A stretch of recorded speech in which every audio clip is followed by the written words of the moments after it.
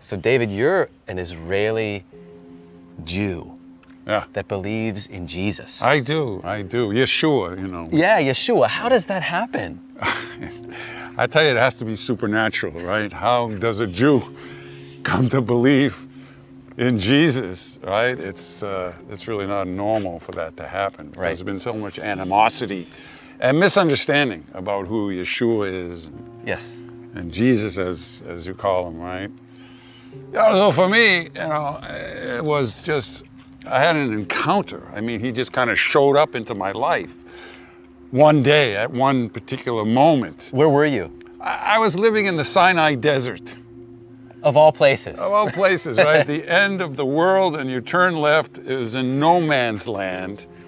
And I lived on a sand dune under a palm tree for 3 years. You know, I was looking for something. I was looking for meaning and purpose in life. The world is so broken. And I was looking for some meaning, something worth living for, something that you know you could fall in love with and want to live your life. Yeah. For a purpose and for a reason, and also to understand who I was. So anyway, while I was sitting there on this sand dune, and I was a fisherman, okay? I had a net, and I used to go out into the Red Sea and fish for my food and Wow. things like that. So one day a guy walked by, and he gave me a Bible, copy of a Bible. And this Bible was not like any other Bible that I had ever seen before, because it also had the New Testament in it. Ah. The New Testament, right? Yeah. Now, we Jews, we don't read the New Testament. That's Even right. though it's a Jewish book, it was written by Jews here in Israel, right? Yeah. And as a matter of fact, it's the most famous, well-known book in the history of mankind. I don't know if you know this, but it's been published more than any other book in the history of mankind. Yes. It was written by our people Yes. here in this land. That's right.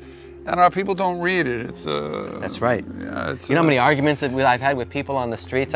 Just by saying, have you read the New Testament? Starts this huge argument, Right. this big debate. Right. And then they never even open the book. Right. And you know the first sentence of the New Testament is like the most Jewish sentence you could ever be. What is that? It is, this is the genealogy of Jesus the Messiah, son of David, son of Right. Abraham. Ah. When I was in church one day in the States, and I saw, and this was before I came to faith in Yeshua, I saw Jesus on a mountain talking with Elijah and Moses, and I went, what? What are these guys doing on this side of the book? Have to do, right, with Yeshua. Right. Right. So anyway, I'm reading this book, and it's really speaking to me. You know, I had this experience. It was almost as though I was seeing my life reflected in the Bible.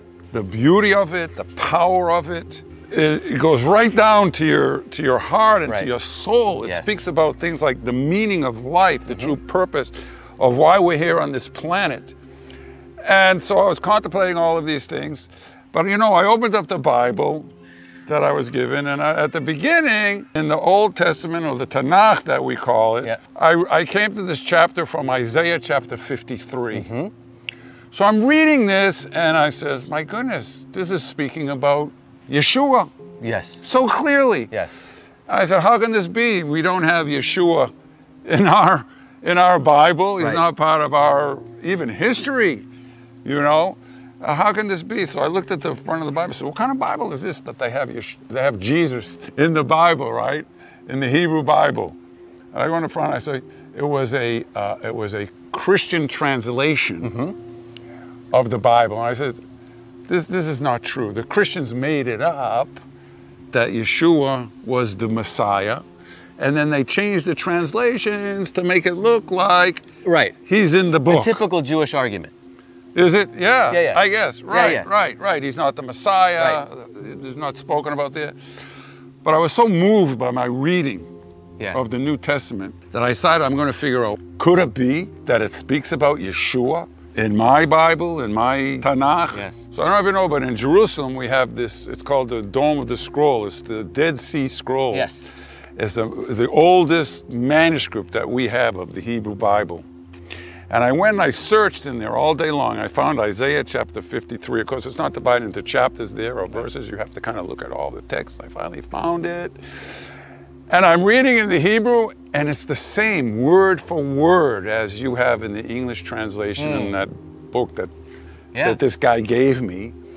And I was just overwhelmed. I said, how can it be? Yeshua is part of our Hebrew culture. Yeshua is talked about in the prophets. Yes. And I discovered that it wasn't only in Isaiah, it was also in Jeremiah and all through the Hebrew Bible. And all of that was lost. So this led me to come to a place where I really thought, wow, you know what? I really need to to contemplate on this thing. How can it be? I mean, the figure of Yeshua is, you know, the most well-known person of all of history. He was born here in my land, amongst my people. I need to look into this. And then it happened to me. One day I was sitting on this sand dune. I was fixing my fishing net, and all of a sudden it just came to me. Yeshua just, I guess you would say, revealed himself to me. Yeah. That he is the Messiah. Yeah. And it changed my life, completely changed my life. You know, I was kind of a person, I used to always walk around with my head down like this. You know, in fact, I used to find money all the time because I was just this kind of, you know, sad sack kind of a guy, you know. And when Yeshua revealed himself to me as the Messiah, and I understood that he came to forgive me for my sins, right? And all the things that I was seeing in the Bible about myself and what I was like and what I had done in my life, the things that I did with my hands, the things that I had used my mouth for and my eyes to look at, and all of that was all of a sudden lifted off of me. And I looked up around me, and it was like the first time I saw the green leaves of the tree. It was the first time I recognized the beauty of the world that we live in. It was like I became alive for the first time. I think at the time I was about 22, 23 years old.